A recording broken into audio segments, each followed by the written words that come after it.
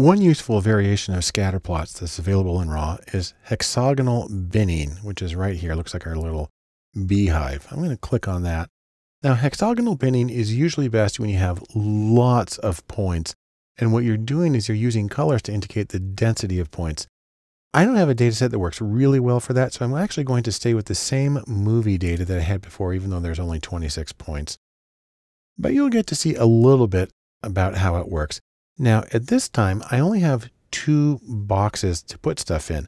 I don't get to change the size of things or the color because the sizes are all the same for the hexagons, and the color has to do with the point density. So all I'm going to do here is take the rating of the movies on IMDb, put that into X, and then you can see we just have the beginning of a box here. And then I'm going to take the total box office and put that in Y. And here is our hexagonal binned scatter plot.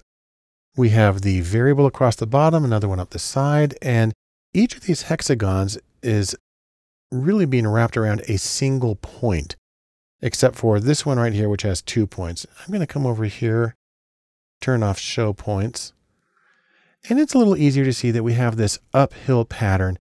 And again, if we had hundreds or thousands of data points, this would be even more useful as long as you can read the color continuum and understand what constitutes a denser color as opposed to others. But it also gives some nice structure to it, and it might be a little easier to read depending on your data set.